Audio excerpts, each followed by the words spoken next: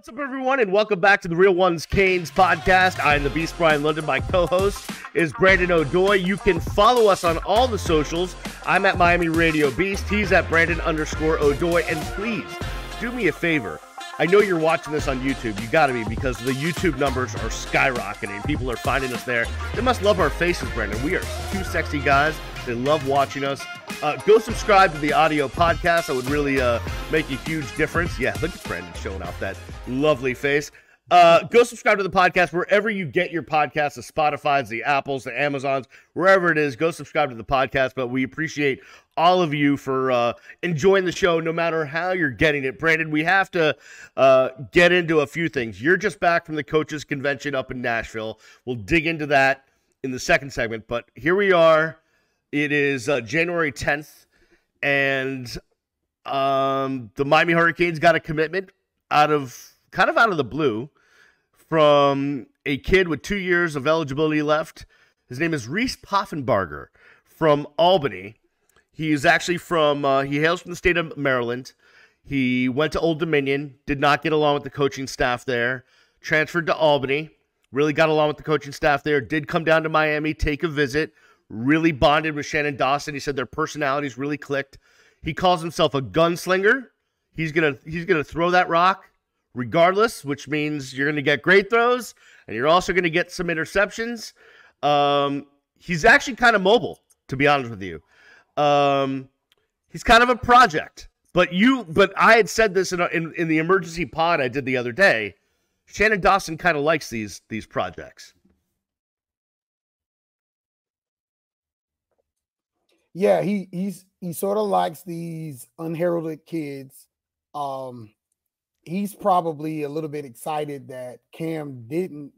I think he wanted Cam, but any offensive coordinator worth their salt and sort of who kind of, I don't want to say Coach Dawson has a chip on his shoulder, but he has the belief that his ability to develop quarterbacks is toward the top of the country. And so anytime you have a guy with confidence and you got a guy with tools, you look forward to bringing him in. He's going to have to clean up some techniques. Stuff you get away with in FCS, you're just not going to be able to get away with in the ACC. Gunslinger, he plays an exciting brand of football. There'll be no shortage of excitement in Hard Rock Stadium. I am concerned a little bit about some of the, throwing points and whatever. He's super athletic. That's exciting. But to me, it's super curious because you kind of have a really athletic guy that was already on your roster. He's just a little less experienced. And he ain't going to be more athletic than Ja'Curry Brown. And he probably ain't faster than Ja'Curry Brown. And he's not taller than Ja'Curry Brown. So no, he's just more experienced. So I don't know what the philosophy was, but you do have to have multiple quarterbacks. And in that vein, I guess everything's fine, but I just hope that Ja'Curry was taken care of to the point that he doesn't get into the portal in the spring window, because they seem too similar to me. You talked about his height. He says he's 6'1". The reason why he had basically no offers other than Old Dominion out of high school is because he was 5'9". In high school. That will put the kibosh on a lot of offers from big-time D1 schools. He's grown a couple inches, supposedly. He's got a chip on his shoulder because of that. I love his personality as well, as we're talking about Reese Poffenbarger. If this were 20 years ago, I would use the S word, but we're not allowed to use that S word around here anymore until the Canes go and win another national championship. That word has been banned from my lexicon, and I don't want to hear it. It's the one that starts with an S. There's a couple of G's. It ends in an R. We're not going there. But he has that, which I like. But here's the interesting thing, and this is my take, and we'll see if you agree with me or not. And I think I've been listening to some other podcasts, and this seems to be the consensus. Miami's starting quarterback at Gainesville, Labor Day weekend, 2024, coming up, is not on this roster. Not yet. They're still looking. Now, this brings us to Cam Ward has not signed with an agent yet, and there's been all sorts of fascinating things going on there behind the scenes. Taulia Tagovailoa has the blessing from Alabama and Maryland to get that extra year of eligibility. The NCAA hasn't ruled yet, at least as of the taping of this podcast. I don't think QB1 is on the roster yet. I think Miami's been very, in all the articles I read, Pete Thamel from ESPN, about the signing of Reese Poffenbarger, is Miami was very open with him and said, listen, we're not promising you anything. You can come in and compete. You know, you want to come in and compete for the job with Jakari and Emery and anyone else we may sign? Feel free. Come on down. We'll take the depth. That's kind of how I read this. This is a depth play. This is a building up your roster play, but this is not a QB1 play. I love that. I love that. And I think when you think about this guy has a lot of boom or bust potential, you know what I mean? And I think he's good insurance if Jakari does decide to get in that spring window portal, because you replace, you know, having him. And I think I'll go on record as saying this now with the acknowledgement of what you just said, that he may not have been recruited to be QB1. I will say, even if they go grab, and I'm ready to put the Cam Ward stuff to bed, like I'm over Cam.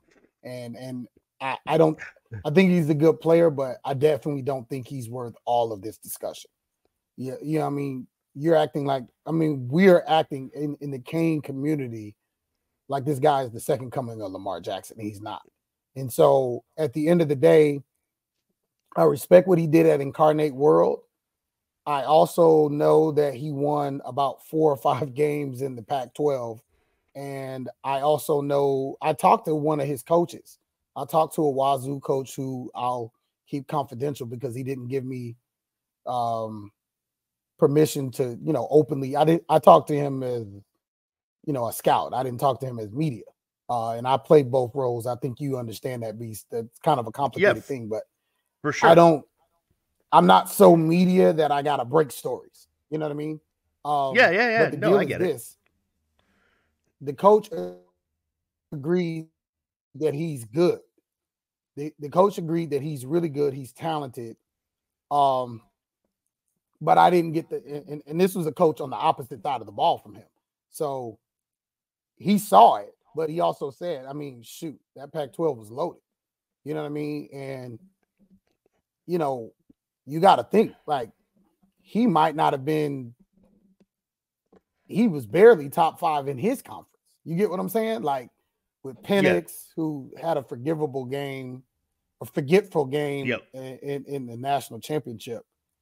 Bo Nix, you know, you had DJ Uiagalelei, and you know, you got Cam, and then also you know, Shedeur Sanders had a fair year until they couldn't keep him up to couldn't keep him off the ground. So that was not an easy league to be a quarterback in, and he got some success.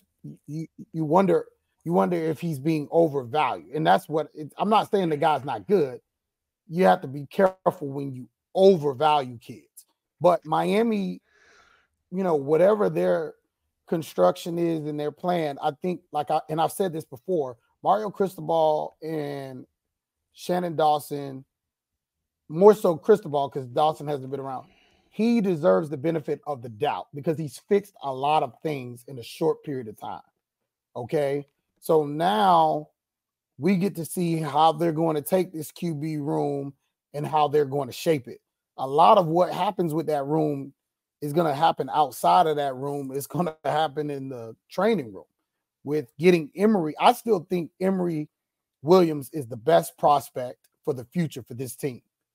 He's just not 100% healthy at this point. I think what he did against Clemson and what he did against Florida State and how he managed those games and how it wasn't too big for him, to me, you need a guy that's not scared, has just enough athletic ability, you know, to get, you know, first downs, pick things up. He's got to become a little bit more of a sure and a safer runner. He can't be as tight. I think that will develop over time, but he's definitely a capable passer. And the thing about Emery that I like a lot, he makes good decisions with the football. He does not turn the ball over. And that's what you have to have. You know, Ja'Curry, he didn't play in enough games. I feel he made one mistake. You know, I'll live with it for a guy that didn't play at all. That was not his fault. No. But bringing this guy in, he can dunk a basketball. He looks like Johnny Manziel 2.0. It could be exciting, but I guess the thing that I forgot to say, but I want to make sure I say is he's going to have a package. I think this Reese kid is going to have a package in whatever offense goes forward, like whoever they bring in for a quarterback.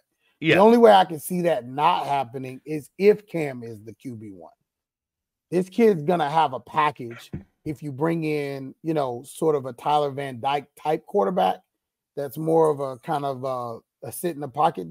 They're going to bring this kid in packages like Michigan does with their backup. Yeah, sure. So I think this kid's going to play no matter what. I do want to throw this out there, and then we can get to how they handle all this. As we talk about the possibility that, I think Miami Hurricane fans are losing their mind because you're just looking, oh, we got some kid from Albany, and that's your go-to? That's what you got? And I continue to try to say, well, listen, I don't really believe that he's brought in to be QB1. They're still looking. And if we go down that path, if it's not right now, there's another 15-day transfer portal window in the spring.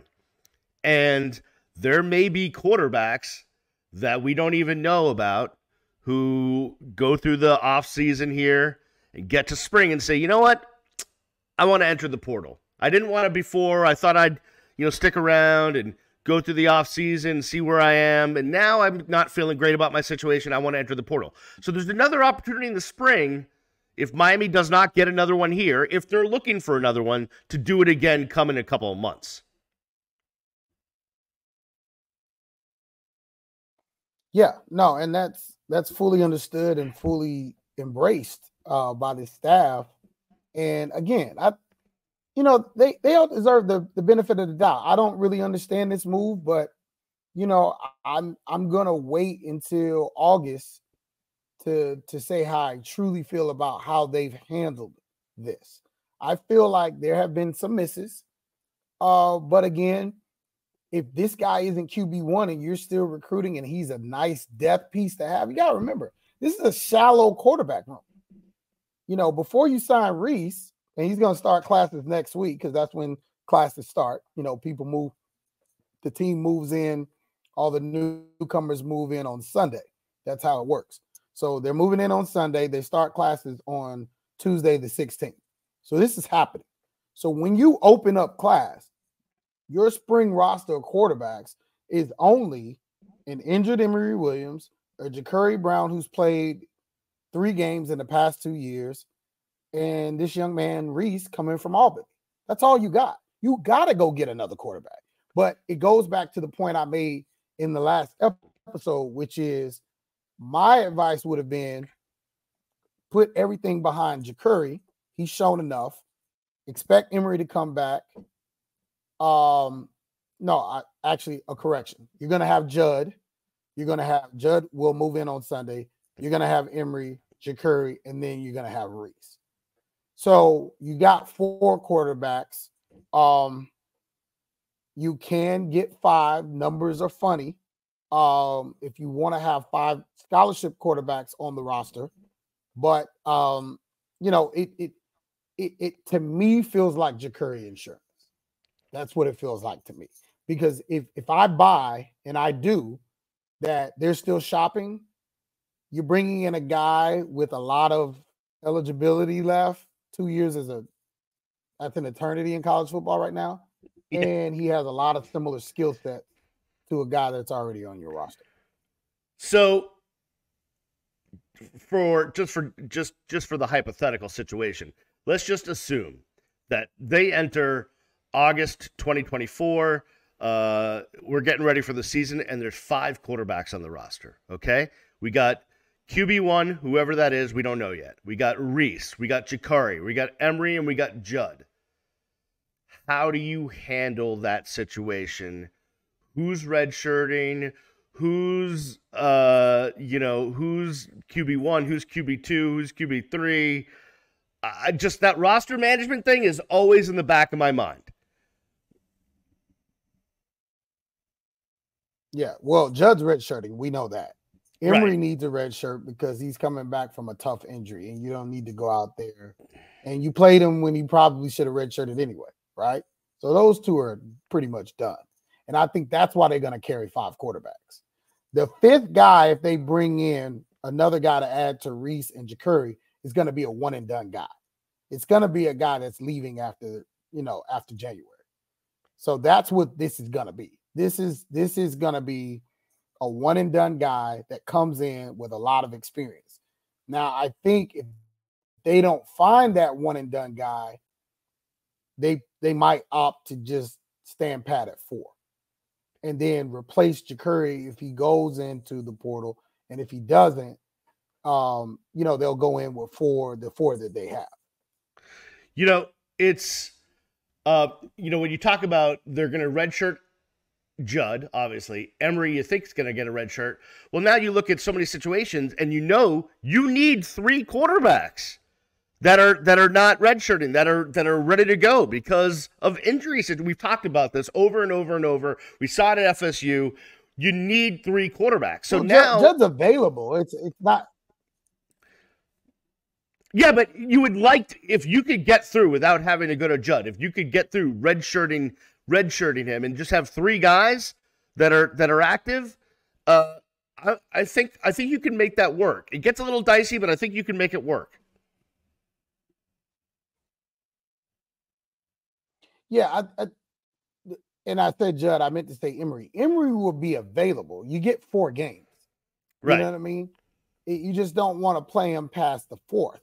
And he's going to be the 3rd guy. It's not like he's going to be, QB1. I mean, I don't know. I don't want to take anything away from the kid. I like him. And I've said previously on this very podcast that I think he has the most upside of anybody. But I just don't know. Guys getting injured and coming back, it's always a different story. You're never the same. Sometimes you're better, sometimes you're worse. But you're never the same. So, especially the kind of injury that he had. I do like his moxie and his competitive nature. And I'm excited to see. But, this is an uncomfortable conversation because it's not like we can say, oh, Miami has the quarterback of the future. Like, there's a lot of question marks. Now, I'm not saying that these guys are not the answer to those questions. It's just we don't have someone where we're like automatically, this is the guy, And because of that, we're going to be talking about this all offseason, which I wish we weren't. Yeah, I mean, so I'm going to take it back. You had Ken Dorsey as the guy, right? He led it. What should have been almost basically 3 national championship teams and ended up winning 1. You knew Brock Berlin transferred in from Florida. You knew Ken Dorsey leaves, Brock Berlin's going to be your starter. That's the way it was going to go. Like there was that's the way they lined it up. You had no question marks about it. Brock Berlin was going to be your starter. He would get you through the next few years. On to the next one, right? Like it made sense. This is not that. This is not a situation where that Reese Poffenbarger came in to be your QB1 for the next 2 years, set in stone. That is not this situation at all. So you're right in saying that we don't know exactly how this is going to play out, and which is fine. It's actually good for us. It gives us material to do the next few months of podcasts with.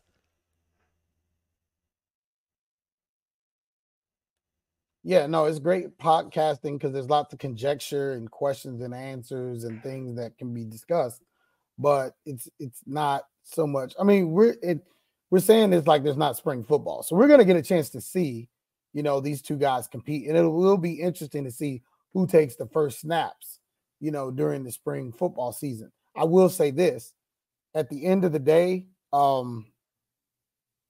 this is the situation that has to be solved in order for Miami to take the next step. Because I do feel like the quarterback position kind of held this team back a little bit last year. And I'm not going to put it all on TVD, but I think there's a fair amount of responsibility that position played. And, the offensive coordinator does, share some culpability in that. But at the end of the day, it's a team game. And so the person taking the snaps usually gets all the fame when things go right, and they get a lot of the blame when things go wrong. Just look at Michael Penix and J.J. McCarthy. So that's all you need to know.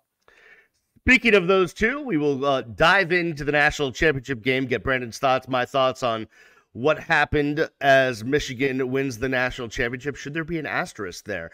Well, also, Brandon was up in Nashville at the coaches convention. I just want to pick his brain about what the people up there were talking about as it relates to the sport of football. What were the big topics, all of that. We will get to that and more on the other side. Don't forget, please subscribe to the podcast wherever you get your podcast. Follow us on all the socials. We will check you on the other side. Be right back right after this on the Real Ones Canes podcast. And we are back here on the Real Ones Canes podcast. He is Brandon O'Doy. Follow him at Brandon_O'Doy. I am the Beast, Brian London. Follow me at Miami Radio Beast. Please go subscribe to the podcast wherever you get your podcast, whether it's Amazon, Spotify, Apple, all of those places. And, of course, if you're listening to this, go subscribe to the YouTube channel. It is picking up steam, no doubt about it. All right, Brandon, you were up at the coaches convention in Nashville. Just what was some of the topics that were being discussed? What was on some of those guys' minds as you wandered through the halls of the coaches convention? What were the big topics that were going on up there? Yeah, a lot of coaches, talking amongst themselves. I mean, the talk is portal. A lot of conversations around getting experienced athletes and kind of managing recruiting. Coaches are, were asking me, Brandon, because they know I have this hotbed platform. Brandon, who you got for me? Who are the guys out of the portal and different situations like that. So, coaches are trying to get better. Coaches are trying to get better faster, and they want to use experienced players to do that. And we can obviously identify with that because the University of Miami is on a similar path. Bumped into a few coaches that knew players that Miami was getting or Miami lost. And so those were kind of interesting things, and just seeing the general camaraderie around coaches. I mean, these guys go to war every day, but there's a lot of fellowship in this college coaching community. And it's cool to see, when they all get along. I got a chance to have a very brief conversation with Mike Norvell from Florida State. He kind of made himself available to coaches, sitting out in the lobby for a fair amount of time on yesterday. That's the kind of guy he is. He's a humble guy, very likable and relatable. And when they do well in recruiting, that's, Canes fans need to understand, he's good. He's a guy that people can buy into and believe in. It's because of his personality. And they've done exceptionally well in the portal. And he was sitting in the lobby recruiting really hard, and saw, Coach Drinkwitz, Missouri, walk by me, Dave Duran in the ACC. Got a chance to see him. He's kind of a to himself type of guy, typical Dave Duran, nothing to see really there. But talked to a lot of personnel and GM types. They're developing larger staffs. The key is always recruiting when you talk to college coaches, and, finding better ways to do that. Got a chance to meet with the Austin Peay staff. Coach Jeff Ferris, who was at Duke, went to UCLA, very young guy, like 34, 35. Now he's a head coach, and bringing in a young staff, trying to make his waves, trying to make his name, it's just interesting to see how coaches approach being hired, hiring other coaches, how they're setting up their recruiting staffs, their personnel staffs, and all of the things they do. Got a chance to meet the new Florida DB coach, taking over for Corey Raymond, coach out of the West Coast, who was with the Chargers. Just a lot of, shaking hands and not necessarily kissing babies, but a lot of, bumping into guys. And Kevin, I caught up with a former Canes coach, Coach Franklin, Jethro Franklin. Ran into him. He's at Fresno State now. A lot of former Cane coaches I ran into, so that's always fun to see guys you covered.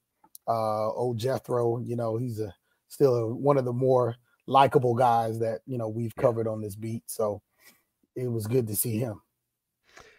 Was there any talk about the whole the portal timing and guys opting out of bowl games and all this stuff that kind of happened over the last month that caused a lot of college football fans a lot of angst because you didn't know who was going to be on your team when it came time for a bowl game? No, honestly, I didn't hear a lot of coaches talking about that. I think they've come to respect that that's just kind of the nature of the beast. I think everybody in college football knows that that needs to change. There were a few conversations around that, especially as it relates to quarterback recruitment, because you had guys that would have liked to be on their teams through the bowl game, but just because of the portal and how the timing works, they had to go ahead and declare so they can get to the front of the line. And a lot of that has to do with sort of the NIL money that, kids are seeking when they make transitions. But, coaches were just, a lot of people talking about the schedules and they're hectic and they don't really get a lot of time off anymore because, they're either doing OVs for high school kids or OVs for portal kids, which were this past weekend. And now they're jumping right back into, the first semester of the spring, the spring semester. And they've got early enrollees that are coming onto campus, and spring ball is just a month or so away. And, that also is followed by the spring recruiting period. So coaches don't get a whole lot of downtime. It was good to see them kind of like, relaxing. And trust me, a lot of the conversations I had with coaches had nothing to do with football. And that was cool to see coaches kind of let their hair down. A lot of guys in transition, trying to move their families, doing all these things. People don't understand the coach's life is a super hectic life. We put a lot on these coaches. We criticize them or whatever, but they make a tremendous amount of sacrifices. They got very busy lives, and they don't get like assistance, not unless you're a head coach. Like, these coaches are doing these things themselves. They're planning moves. They're planning, what school their, kids are going to go to. They're trying to find a place to live and, all of these other things that go along. So it's fun that Miami has a staff that is intact and is coming back. And you have a lot of people that are going to be able to sit still and are not trying to do all those other things. And I think you're going to see that pay off this season because everybody's coming back for the first time in this Mario Cristobal era. So you don't have any new coaches. Everybody's the same. And so coaches this time last year were all trying to move in. You had a brand new running back coach and Tim Harris Jr. You had a brand new who was moving from Orlando, brand new receiver coach and Kevin Beard moving down from Toledo. You had a brand new offensive and defensive coordinator, brand new linebackers coach and D Nick, who was coming from Cincinnati. Like, just tons of transition. So transition can be tough. I know in the news business, I moved 3 times, corporate moves. You're a guy that kind of been here since you went to college here, but yeah. I'm telling you, moving around is tough and it can wear on coaches. Yeah, no doubt about it. All right. So the national championship game, I thought it was going to be a good game. For part of it, it was a good game. The beginning of it looked like Michigan was going to run away with it, literally, with their third string running back, getting huge touchdown runs. And then we saw Washington start to come back a little bit. Although I will say the entire game, my son and my wife and I were kind of saying, like, Michael Penix doesn't look right. Like, he's missing some throws that I've seen him make over the course of a couple of years. And then by the end of the game, he could barely stay upright. He was grabbing his side pretty badly. What'd you think of the game? And Michigan is the national champion. Penix looked hurt to me. It wouldn't surprise me if he was hurt the entire game. But he definitely was hurt for the majority of it. Throws he's made all season long, he could not make. The receivers could not make catches. They didn't do him any favors. His line couldn't block. A peewee line, a defensive line, they were terrible. And I say that politely. But, credit Michigan. They put so much pressure on Alabama. They made Alabama for once look like pedestrian in the offensive line, so much so that Alabama's center got in the portal right after the game. Yeah. So I think Michigan earned a victory. They did it the Big Ten way. I went to school in the Big Ten, super familiar with that brand of football. It's always been physical. It gets criticized for not being fast, but they were both. I thought Corum and the backup running back, I believe his name is Edwards. I mean, they had really strong performances, and it was behind one of the best lines. Sharon Moore called a pretty good game. I say pretty good because he got away from the run a little bit. J.J. McCarthy was majority mistake-free. He's a guy that comes out of, obviously, our tree football hotbed. So we're excited that he won. And, you just talk about the resilience of this team. This is a team that's gone to the CFB the last 3 years. This is the first time they get to the championship game and they punch it through and win. So they know what it's like to lose. They turned around a lot of losing to Ohio State. They're the first kind of Michigan class in sort of a decade or two that has consistently beat Ohio State. And this is all the things that Michigan fans have been hoping for, as one of these college football blue bloods. And all you can think is, as someone who covers Miami, is when is their return to prominence happening? Because Notre Dame kind of has come back recently under Brian Kelly. Michigan has now come back. Ohio State has made their comeback. Alabama came back under Saban. Georgia has come back under Kirby. And, you're just waiting for the University of Miami to get their chance. I would say this, though. The Michigan comeback didn't happen overnight. It was a process. So if Miami fans are looking at the paradigm of how Michigan did it, it takes a bit. Speaking of how Michigan did it, Jim Harbaugh was suspended at the beginning of the year. He was suspended at the end of the year. We have sign stealing. And, listen, no one is going to be out here and saying that college football or college athletics is completely clean. But, they're sending guys to other stadiums and all this stuff, whatever, So I wonder if when history looks back, are they going to put the asterisk on this championship by Michigan because of what they were caught doing as it relates to cheating? I don't know. I think they will in some sense, but it kind of feels like all the Connor Stallion stuff, which is still, they still got to get charged for all that stuff. Right. And they still got to actually be found guilty of that. But I think that stuff wouldn't have helped them this year because now everybody know they were doing it and they were accused of it. And so this year they probably had to stand on their own 2 feet. And not to mention, it feels legitimate as a championship to me because, you didn't have your head coach for 2 big stretches of the season and you still won. You beat Ohio State and Penn State without your head coach. With a guy that's never been a head coach and he's an offensive coordinator. And then you get into the CFB and you beat Alabama. And then you take care of a team that basically has been scoring 40, 50 points on everybody. And you hold them to under 20. So it just feels authentic. It feels like this was just the best team. Now, hypothetically, people can say, well, they wouldn't have beat Georgia. Well, the problem with that logic is you play the games to the results. Georgia didn't beat Alabama, so we'll never know. And you could probably say that about every champion, that they could have lost to someone else on the road.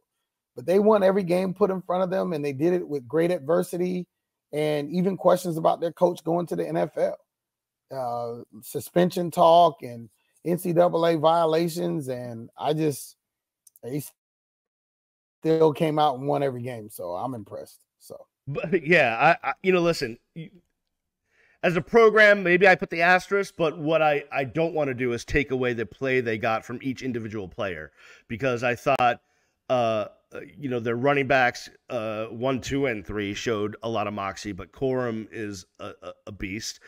J.J. McCarthy, you had him at Football Hotbed. You had him on the UM campus. You know him really well. You know his family well. That dude is a winner. You can just tell that, right? You could just tell that the way he's kind of a new type of quarterback. If you follow what he's done on the mental health situation, how he's meditating before games, and he checks in with the sports psychologists, during breaks in order to just make sure they're good. And he's really adapting to like a new way of dealing with with playing that quarterback position, which can be as stressful as any position in all of sports. He's just a great kid. I just love a lot of their kids on their team. Let me say this about JJ. JJ is one of the most self-aware kids that I've ever come across. He and his family are some of the most positive people that I have come across. Like when I have his dad telling me, you know, it was such a good thing for him to be involved with Hotbed and thanks for everything you do. Like, and this is years later. I mean, JJ didn't need to come through us. He was going to be a star no matter what. But when you have people that are giving flowers to people that played a role, and that's consistent with everyone he's kind of been in contact with. His quarterback coach, Greg Holcomb, you know, all the people at IMG, all the people at Nazareth Academy where he attended before he went to IMG. Like, everybody leaves there with positive impressions of this kid and this family. And they're affluent. Like, JJ, he could have jerk vibes and, you know, what, like, but he's just a general, they have a grounding that they've done with him. And they have just, I think he takes his NIL and donates most of it. Like it's the kid is just different. And I mean, and nobody deserves to win more. He said before he got to Michigan, give us time. We're going to get this thing turned around. And doggone it, he went out and freaking did it. This is a guy that stood there and watched TCU celebrate and internalized it. And he said, man, we're going to come back and we're going to be, you don't get kids like that anymore. That kind of leadership, that kind of, and that beast, that's what we're begging for. We're screaming for it. We want that more than anything. And that's why I said, and I want everyone who subscribes to this podcast and everybody who sort of, you know, listens and gets our takes, because that's what these are. Like, we're not saying this stuff is fact. But that's why I want to move on from Cam Ward. I want a guy that wants to be a Miami Hurricane who says, you know what, this ain't easy, and I'm bringing this thing back, and has the gut and has the ability, the wherewithal, and the work ethic to go out and make that happen. He said, we're going to beat Ohio State. We're going to come out there, be more physical. This kind of thing this kid has done. He literally has talked it, not trash, just very confident. And we're going to go out and do it. It's done. So I'm going to relate this back to another former, this is a former Michigan quarterback. There's going to be a documentary coming out about the Patriots. It's like all the good, the bad, and the ugly coming out here soon. And there's a quote from Danny Amendola. I saw that floating around. And this goes back to the type of kids you want and the type of players you want. He said, Danny Amendola, wide receiver for the Patriots, said, we worked for Belichick, but we played for Tom Brady, right? And that Michigan team, they may have, listen, they played for Harbaugh, and they love Jim Harbaugh, but they were playing for J.J. McCarthy, right? Like, that guy had that locker room. And that's the type of kid that you want here, no matter what program you're with. You want that guy in that locker room that guys are playing for, because he's that type of kid. To some degree, Cam Kitchens was that guy. But, and I don't think you'll disagree with me, Beast, and no disrespect to Kitchens. It's something about that guy being the quarterback. Yeah. When it's from that position, and who knows, this Reese kid could be, he could be, he's got a personality. I'll give him that. Yeah, for sure. But guy, it would be amazing to watch somebody like that walk down here, because that's what this program, I can't remember a guy. I mean, it has to go back to your era. I mean, not since I've been covering. I mean, had a guy even like a Dorsey, right? Dorsey, like, everyone played for him, but it was really Joaquin and Ed Reed that were the real leaders of that team. That guys, like, when Ed Reed would, like, basically, like, his shoulder is, like, you know, hanging off his body, and he would just say, listen, I don't care, I'm going to play. You coming with me? Let's go. Like, that was what guys were playing for, was for those guys. Like, Joaquin was all busted up. Hey, yeah, I'm out there. We're going to dominate. And guys were like, okay, if these guys are playing busted up, I'm in. So it doesn't necessarily have to be the quarterback, but there's, it kind of sets up good if it is that guy. You just want guys that get it and are humble and just want to play for the love of the game, and people want to follow that. And you're right about, listen, if Cam Ward calls me right now and says, hey, Beast, I'm coming to Miami, not that he would, not that he has my number, I'd be like, hey, welcome to the program. But all things being equal, we know the type of kid we're looking for. Yeah. And I don't think we found him yet. So yeah, we will see. All right. Yeah, no doubt about it. All right. We will definitely talk to you next week, but I'm sure there'll be news at some point, because there always is. It never stops. And we'll keep our eye on the basketball teams. Believe asked us if we would get into basketball, and we will. We'll keep our eye on it. We'll see what's going on down there at the Wasco Center. They're doing pretty well. So both the men and the women. So we'll keep our eye on that, and we will keep you up to date on what's going on. Lord only knows. I'm heading out to California for a family event. And I was like, should I bring my computer? And yes, because you never know. You never know. You never know what's going to happen. I'm heading to Atlanta for an event. And I saw that. I have my laptop. Yeah. No, listen, Brandon talked about coach's life being hectic. Go walk through the life of Brandon O'Doy with 78 jobs and camps and clinics and games and, all of that stuff. My son's birthday today. Shout out to my son, Caleb. He turns 10. Happy birthday, buddy. Double digits. It's the big time. All right. We will, on that note, we'll check you next time. Make sure you go subscribe to the podcast, subscribe to the YouTube channel. We'll see you when we see you on the Real Ones Canes podcast. Peace.